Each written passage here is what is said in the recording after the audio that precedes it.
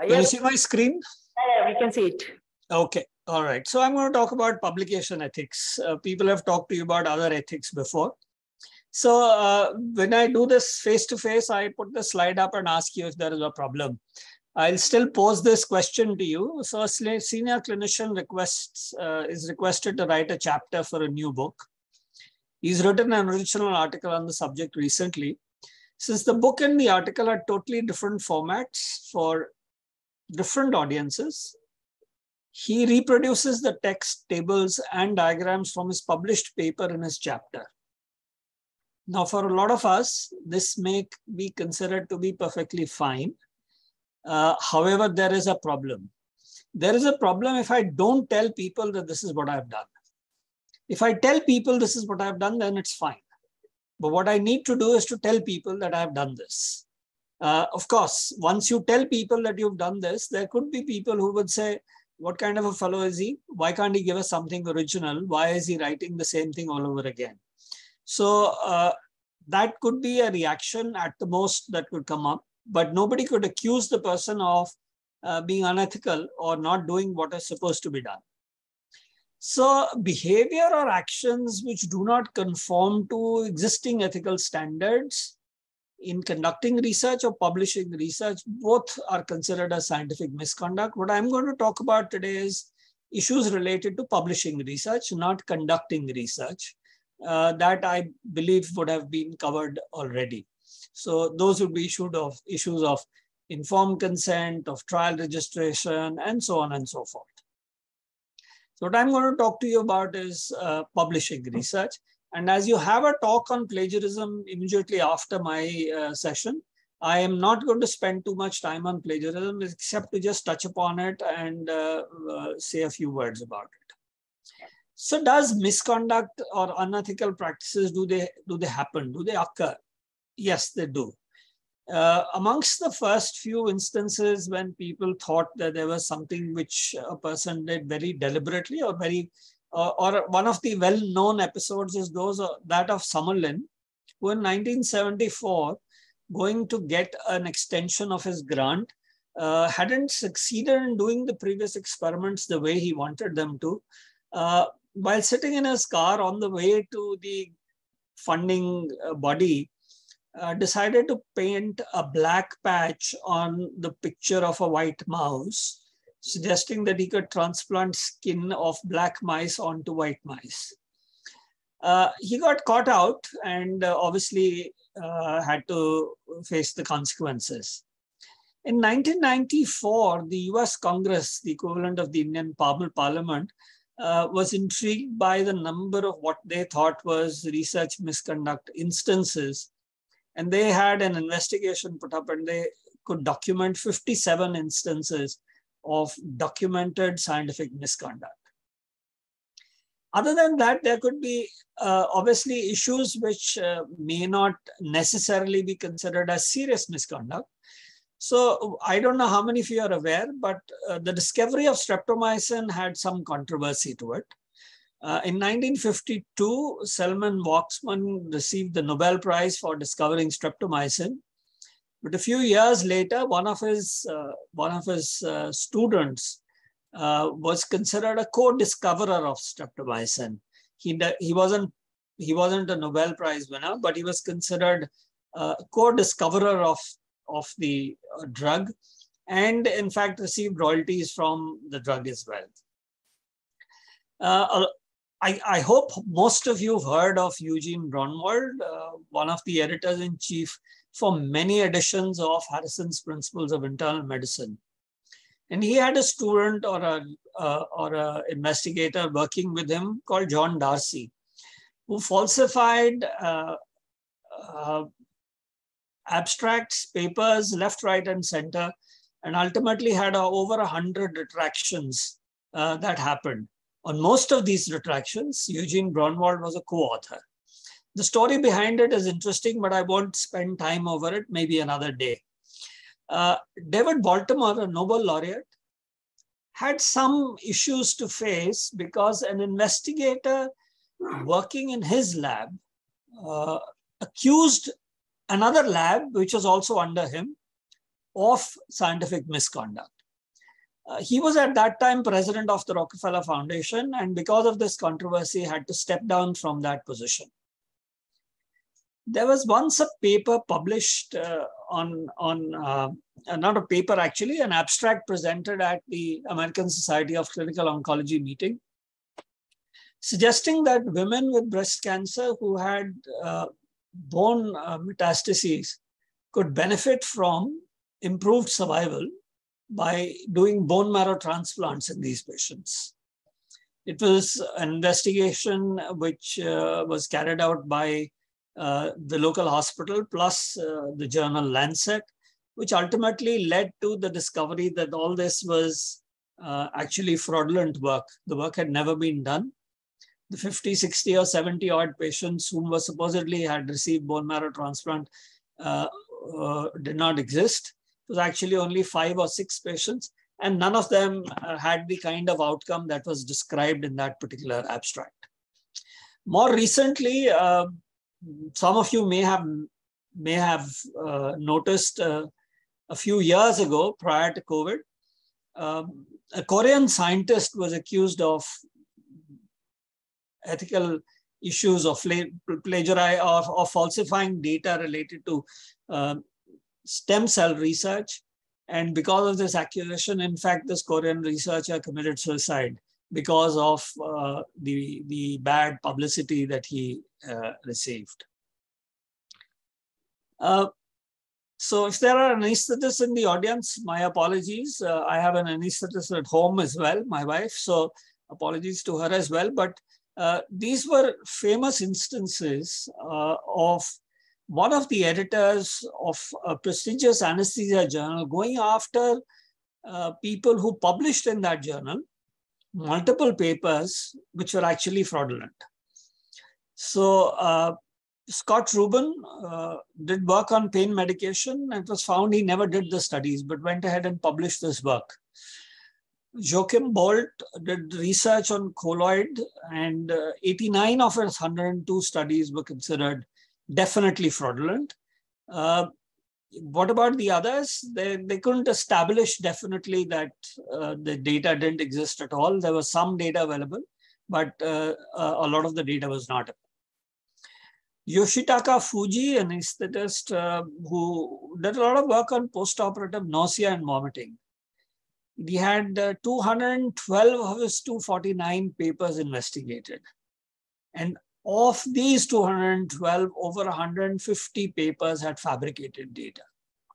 Now, a lot of us have heard of the phrase publish or perish, but this kind of behavior obviously is not an attempt at publish or perish. This is something that is far beyond that. To my mind, this is a person whose behavior is abnormal. If a person is going on fabricating data and falsifying data, paper after paper after paper. So plagiarism is another big issue, and because you have a talk immediately after this, I will not spend too much time on this. But if a paper is plagiarized, then more often than not, it leads to retraction. And you would see a notice such as this one appear in the journal in which the article was published. This is many years ago, in fact, in 1992, that the BMJ and the Lancet both, one after the other, carried what they called expressions of concern. And the reason they called these expression of concern rather than retract these papers was that their investigation could not establish beyond doubt that there was fraud. However, this beyond doubt was to the extent that a court of law would have considered this as something that was unacceptable. And the legal departments of these journals advise the editors not to retract the papers, but to publish expressions of concern. This is the expression of concern related to the same papers that were published, or a series of related papers that was published in the Lancet. The study came out of India, and therefore the reason to highlight this, just to tell you that this is not, all these things don't happen elsewhere, they happen in India as well. So it's not just publish or perish. Yes, to some extent, and maybe publish or perish. I need 2 papers. So Summerlin was maybe publish or perish, but Scott Rubin, Joachim Bolt, and Fuji were certainly not publish or perish. They were far beyond greed. They were not just greed, they were far beyond greed to my mind. So these are serious issues. So serious misconduct in science occurs when there's fabrication and falsification of data. And this could happen at various points in time. This could happen while you were doing the research, that you fudge data, or you can just sit down at a desk, which is what some people did, and go ahead and produce something that didn't sort of exist. And finally, of course, the serious scientific misconduct also includes plagiarism. Then we've got issues which are still misconduct. There are unethical issues, but may not be viewed as seriously. Redundant publications, which includes duplicate publications, and we'll talk a little bit about these as we go along, or salami publications. And salami is obviously slicing things into smaller pieces, and therefore you have a large piece of research and you slice it. Conflicts of interest, and this is something that needs to be understood well, because we could very easily not understand the term, the phrase, and do something which could actually be in violation of ethical principles. Authorship is a major issue. It's a major issue for students and mentors, because students often feel that they've done the work and they should get all the credit, while mentors feel that they are the people who are the force behind the work.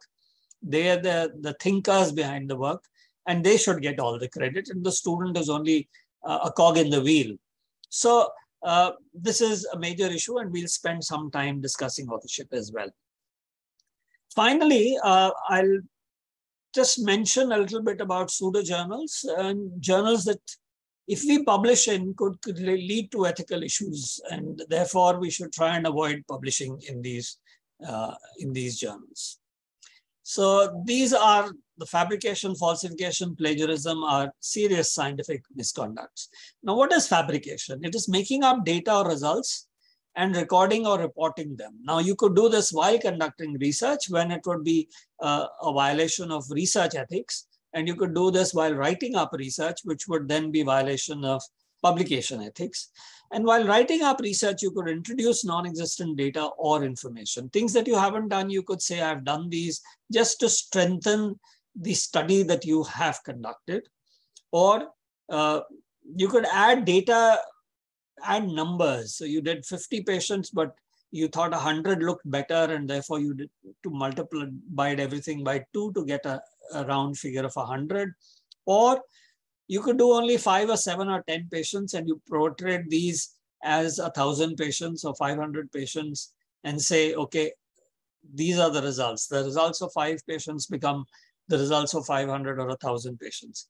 And it's not that it's not done. It's done frequently enough for people to be bothered about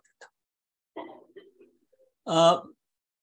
One of the reasons people are more worried today about ethical issues in publishing, especially fabrication and falsification, is because you often do systematic reviews and meta-analysis. We are combining data from multiple studies to get more strong results or information, more reliable information. And if you were to rely on 1 or 2 papers which had false data in them or fabricated data in them, you could definitely change the outcome of your systematic review or meta-analysis.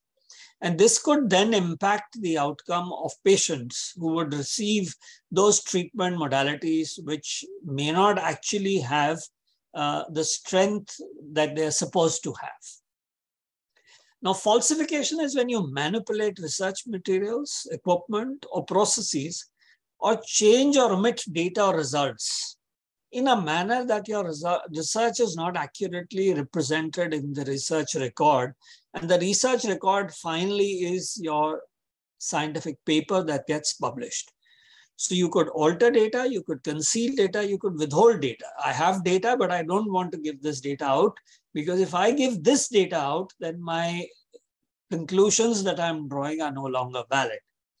I could do this partly, or I could do this completely. I could do it with data, and I could do it with images as well. And image manipulation has been something else that has been of concern over the past decade or so.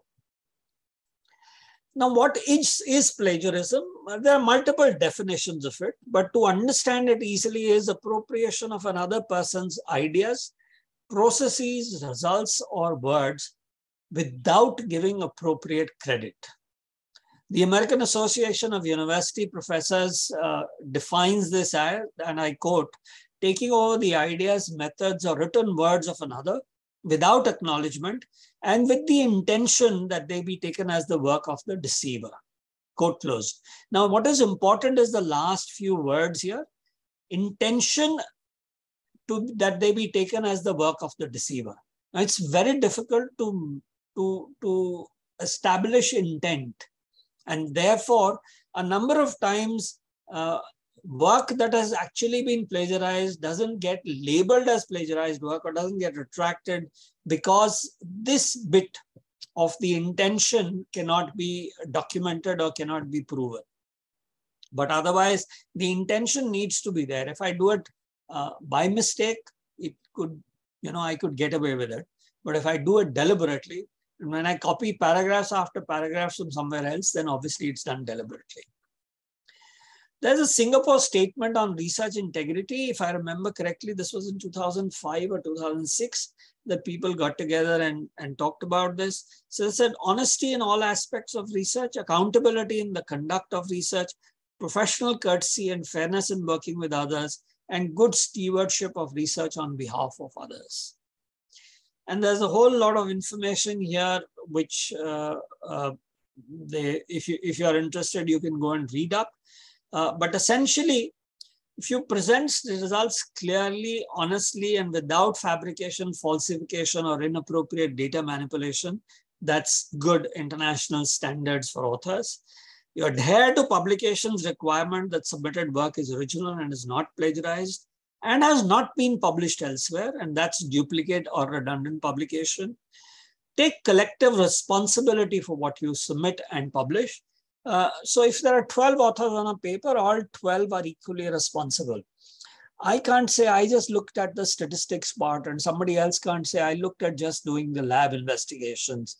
And somebody else says I looked at only the clinical information, and getting it all together was somebody else's job, and that person cooked up things. So there is collective responsibility, and the authorship should accurately reflect an individual's contribution to the work and its reporting. And this is from that statement, the Singapore Statement on Research Integrity. So plagiarism is copying somebody's words, ideas, and work. It's not uncommon, it's serious. And in India, it's becoming an issue. People have started to lose jobs or not be selected for a job because they were accused of and proven to have plagiarized work. Now, there are different extents of plagiarism, and I'm not going to go into this in detail, except to say that the least severe type, there is probably no intention to deceive, while in the most severe type, there is an intention to deceive. And the in-between is a gray area between the attempt to deceive and no attempt to deceive. And Stephen Schaeffer, who was the editor of a journal called Anesthesia Analgesia, he tried to define this as intellectual theft, categorize this as intellectual theft, intellectual sloth, plagiarism for scientific English, and technical plagiarism. The end result you would see at the end of the column was retraction of the paper in all instances. And of course, in the most serious one, the author's institution would be informed and there could be sanctions that would be imposed on the authors, sometimes the department and sometimes the institution as well. Now, is there something which can be called fair use? Can I use something which has been published by somebody else for, say, for example, to teach? Yes, I can, as long as I'm transparent and tell people that this information comes from so-and-so's paper and I'm using this information. So once I am transparent, I tell people this is not my work, the intention to deceive aspect goes away completely. So what about copyright laws? So copyright laws allow fair use, but there's a limit on the number of words, and that's 120 words. But plagiarism, you could plagiarize just 20 words, and you could be accused and proven to have plagiarized those 20 words, because those 20 words could be an idea which was not your original idea, was somebody else's original idea. So while copyright laws allow you to use information fairly, and 120 words is the limit, you could be accused of plagiarism by copying just 5, 10, 15, 2 words. Can you recycle text? I've written something before. I need to rewrite the same thing all over again for somebody else in a different format. Can I use my own words? Well, text recycling, in the sense that I am using my own words, or also called self-plagiarism, can be done, but there's a limit to it. But much more important is the declaration, the instance of, or the transparency, so that there's no intention to deceive. So how do you prevent plagiarism? When you plan your paper, take notes while reading other people's papers, rather than having photocopies in front of you when you start typing out information. When you start typing out those sentences, you will have a writer's block, and the attempt would be, or the temptation would be, to look at what somebody else has published before, use a sentence from there. But if you've taken your own notes and you refer to your notes, then it's unlikely that you would copy something verbatim from something that's already been written out. Always cite appropriately, and citing appropriately will tell another person that this information comes from somebody else.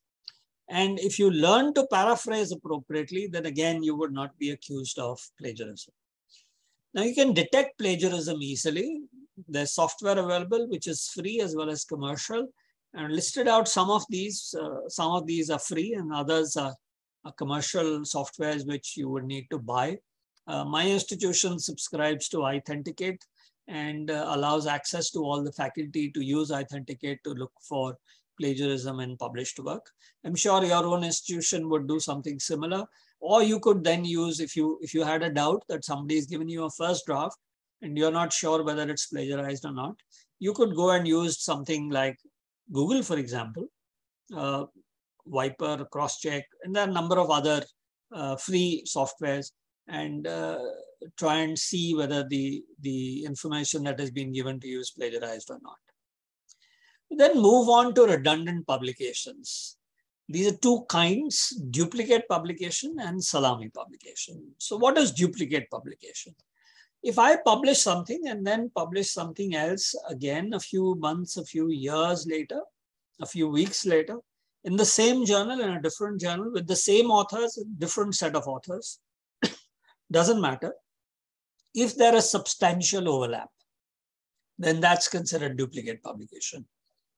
So I could publish in a print journal and then go and publish in an online only or an electronic only journal. Even then, that's considered duplicate publication. Why are we as editors bothered? We as researchers would be very happy to do this because it would bolster our CVs. But why are we as editors bothered?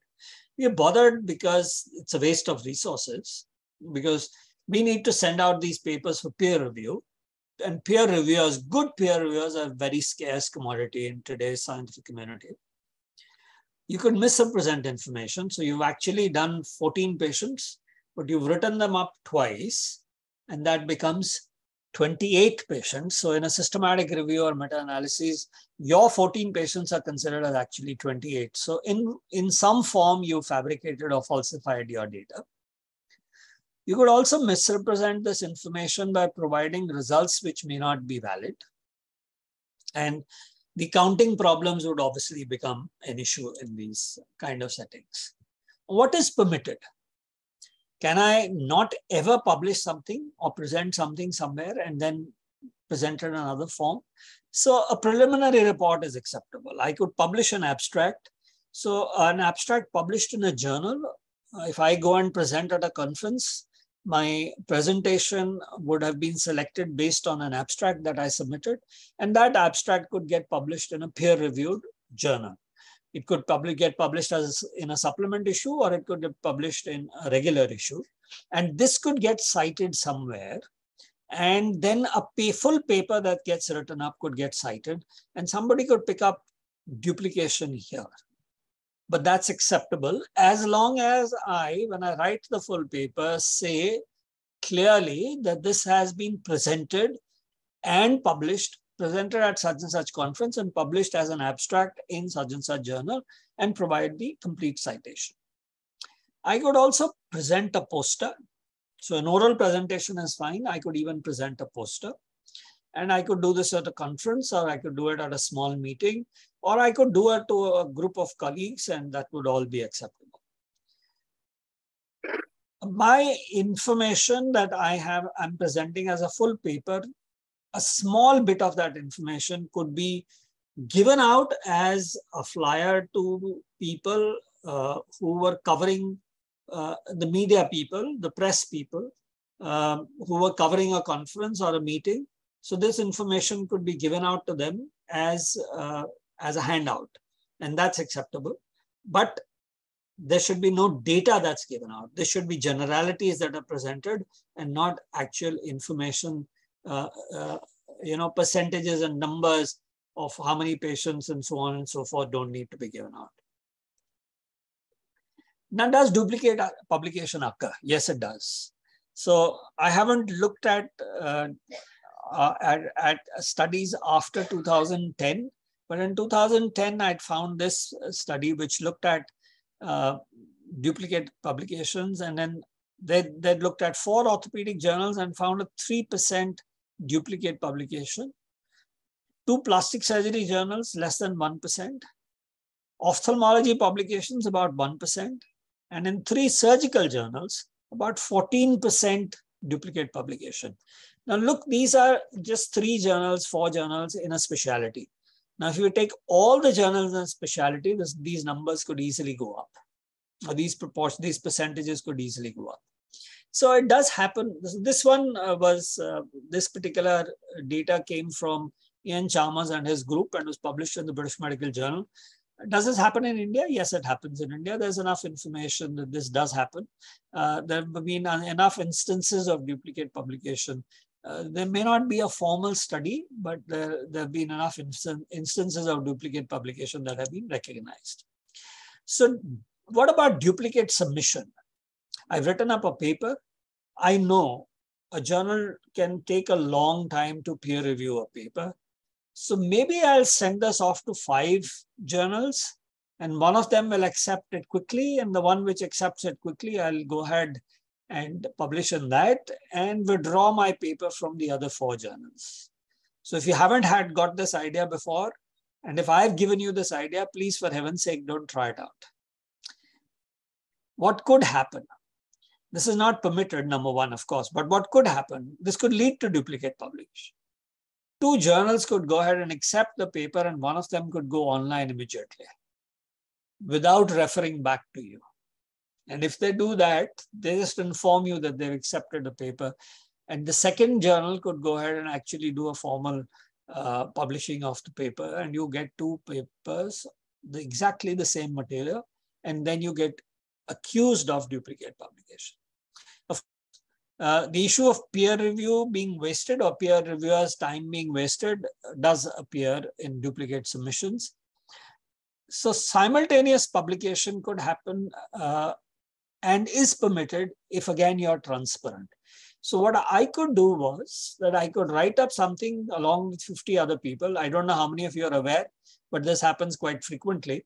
But recently, last year, and it's going to happen again this year, just before the COP, the climate change meeting that happens. So last year, I think it was in Glasgow, Scotland. And just before that meeting, about 200 odd journals wrote up an editorial, published an editorial. I won't say all the journals contributed to writing up the editorial, but I think about 18 or 20 editors who jointly wrote up the editorial. But over 200 journals simultaneously published that to make an impact on people who were discussing climate change and highlight to them the issues related to the impact of climate change on healthcare. So simultaneous publication, again, with disclosure is permitted, but not duplicate submission. So what is salami science, or what is salami publication? When you, from a single data set, create multiple publications, and you tend to do this when you do a retrospective study, you collect data, and then they split the paper up to say the information related to the radiology, the information related to the pathology, the information related to the medical treatment, the information related to surgical treatment. And out of a single data set of say 200 patients, you now get 4 papers. Now, this is not acceptable. This is considered salami publication. An attempt to bolster your CV, increase the numbers in your CV by doing multiple publications from a single data set. However, there could be instances where some patients may overlap when you do incremental follow-up studies. But when is a follow-up study incremental and acceptable, and when is not acceptable can be very controversial. So if you were to publish something very soon after what you published before, you must inform the editors. And in preventing the accusation of an unethical behavior related to publication, the key weapon that you have is to be transparent. So when you do a local publication versus an international publication, is that acceptable? Yes, it is, though it is duplicate. So I could publish in, say, a Hindi language. We don't have an Hindi language journal to the best of my knowledge, but I can publish a paper in a Hindi language journal and then go and publish it in an English language journal. And this could be duplicate publication, but acceptable as long as I'm transparent and inform both editors that this is what I'm doing. I could, from a large data study, using the same data set, draw 2 conclusions or 3 conclusions. Each of these conclusions may be important for a different audience. So say I was studying patients with diabetes, and we all know diabetes has manifestations related to a number of organs. I could have something from this large data set which could be relevant to cardiologists, relevant to neurologists, and relevant to endocrinologists. And I could then have a very valid reason to create 3 different papers. But if I create 3 different papers with multidisciplinary conclusions, again, the key thing to do is be transparent. Inform the editors of the journals to whom you're submitting these that this is what you're doing, and explain why you're doing this. There are examples of this. The BMJ and the NEJM published 2 papers from the same data set on glucose tolerance, and the American Journal of Cardiology and the NEJM published 2 papers from the same data set on conclusions that were multidisciplinary on a study on syncope. In both instances, the authors informed the editors. They gave reasons to justify this action of theirs.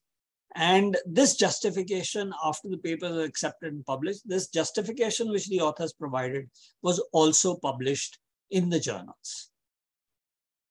So how do you decide whether you should split up a paper into 2 or not? Ask yourself, is one paper more informative? If it is, then go ahead and keep it as a single paper. If you feel no, splitting it makes the paper more clear, more easily understandable, then go ahead and split.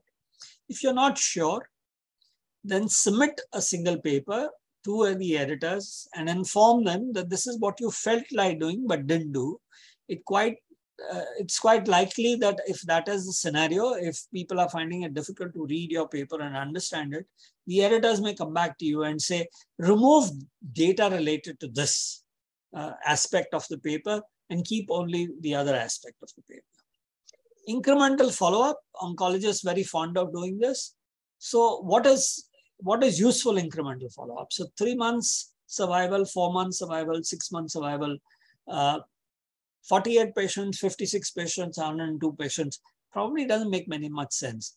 3 years follow-up, 3.5 years follow-up, 4 years follow-up doesn't make sense. 3 years follow-up, 10 years follow-up makes a lot of sense. 50 patients, 500 patients makes a lot of sense. However, it's possible that 50 patients gave you one conclusion and 102 patients, you found something different.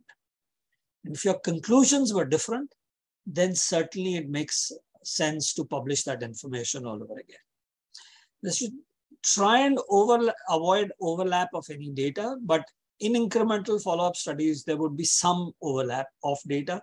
And then again, the key is to be transparent and say, 6 years ago, we published this information with this number of patients, provide a reference. And now with this incremental follow-up, we've got the same conclusions, but this information is now over a period of 6 years.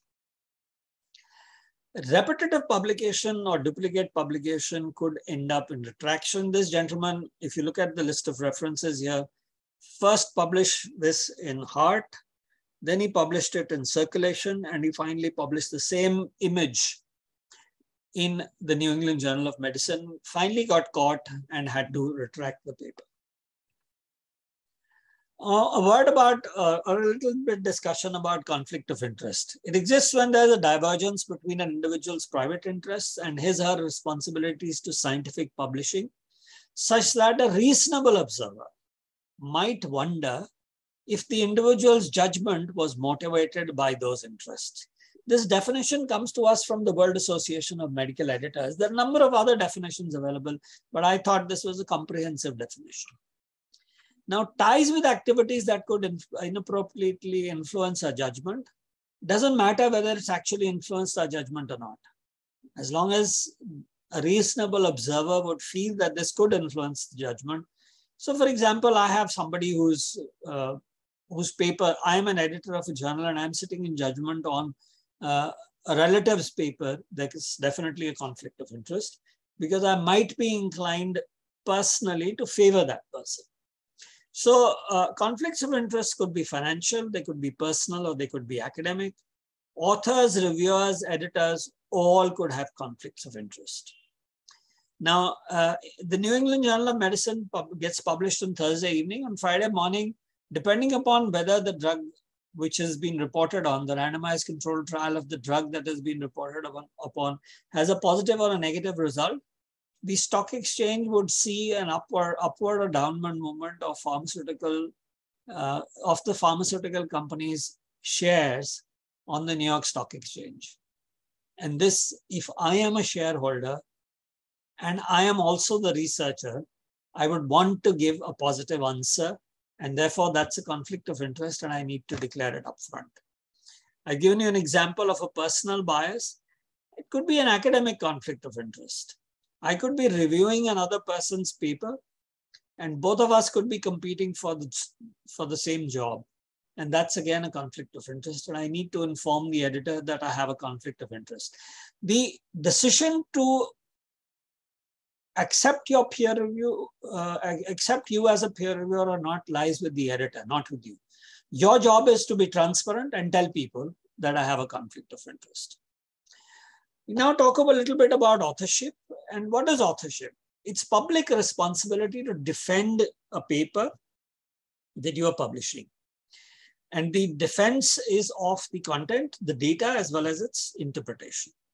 And the International Committee of Medical Journal Editors has 4 authorship criteria: substantial contributions to conception and design, or acquisition of data, or analysis and interpretation of data. So these 3 are or, and drafting the article or revising it critically for important intellectual content, final approval of the version to be published, and to take responsibility for errors and omissions too. An author must meet all these criteria before his or her name goes on to the authorship byline. Now, who are ghost authors? So you'll hear of ghost authors and gift authors. So try and never be a ghost author and try and never be a gift author. So a ghost author is a person who writes the paper but is not listed as an author. Now, why should that happen? Why should I agree to my name not being listed as an author? Because I have a conflict of interest. So I could be working for a pharmaceutical company. I could be a medical writer for a pharmaceutical company. I could have background knowledge which was good enough to say good things about a drug.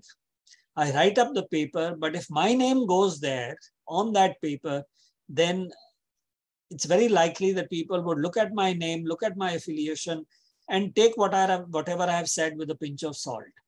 On the other hand, I could go to a respected academic with this paper and say, if you think what I've written on this paper and you agree with this paper, would you like to have your name on this paper? And then I drop out of it and the respected academic's name goes on the paper, who doesn't seem to have a conflict of interest. But I, who've written the paper, have a conflict of interest and therefore could have introduced pieces of information there which may be biased. This is common with industry-sponsored papers. So there's incorrect content, incorrect credit, and content attribution to a name. What about gift authors? Gift authors are authors who do no work but get named as authors. So the most common group who are listed here like this are heads of departments or heads of units or mentors who haven't done anything, who've never actually been mentors to us. Sometimes you name them because you need to oblige them.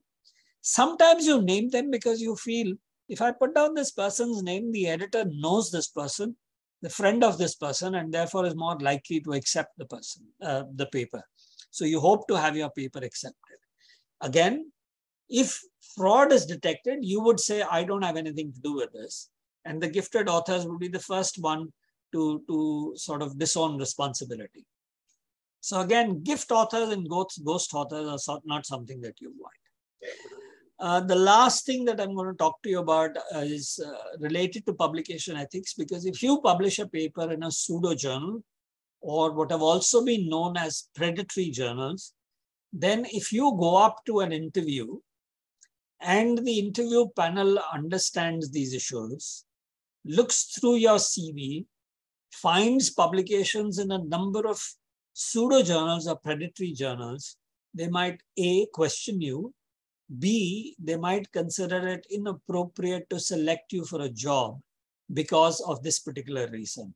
I've been on committees where, selection committees where people have been very strong about this and said, if we are going to select a person in the beginning of a career who's done this, who's done most of his or her publications in pseudo journals or predatory journals, what is this person going to teach to the youngsters who come and train under this person? And therefore they would not want to select such a person. So what are pseudo journals? They published almost all submissions that go to them. They often charge you not very hefty amounts, not like PLOS where you would be charged $2,500 or $4,000, but they charge you 1,000 rupees or 2,500 rupees or 4,000 rupees. And if you ask them to give you a rebate, they'll very easily and very quickly give you a rebate. They often inform you about the payment or the charge after acceptance of the paper. Most of these journals would not do any form of peer review. Some of them would do some superficial kind of peer review. Unfortunately, there are journals which you take your money and not publish your paper. And this is now a tricky thing because your paper, your data is now theoretically published, but it's actually not published. Now you could say, okay, I'll take a chance and go and submit it elsewhere. But if you submit it elsewhere and this journal also goes ahead and publish, you could end up with a duplicate publication. You have no way of checking and cross-checking or ensuring that they don't publish because they just don't respond to you once they've got your money. So how do I check whether a journal is a true journal or a pseudo journal? So there's this website, www.thinkchecksubmit. Think, check, submit as a single word, .com, I think. I keep forgetting whether it's .com or .org.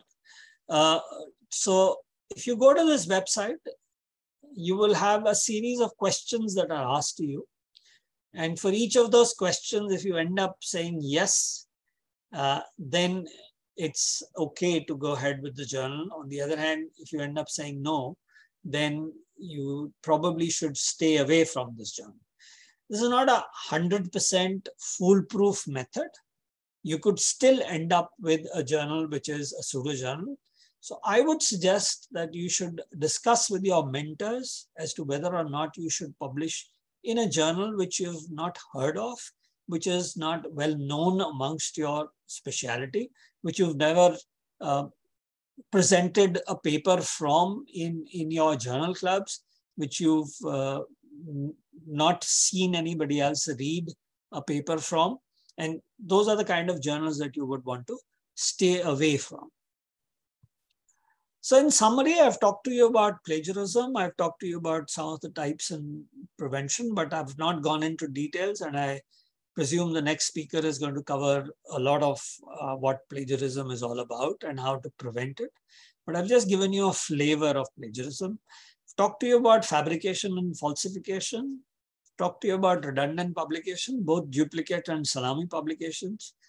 I've given you a definition for conflict of interest, a simplistic way of understanding how conflicts of interest can be understood, and the common types of conflicts of interest, financial, personal, and academic. Talk to you a little bit about authorship. And finally, just a word or two about pseudo journals. Thank you very much. If you have any questions, I'm happy to take them.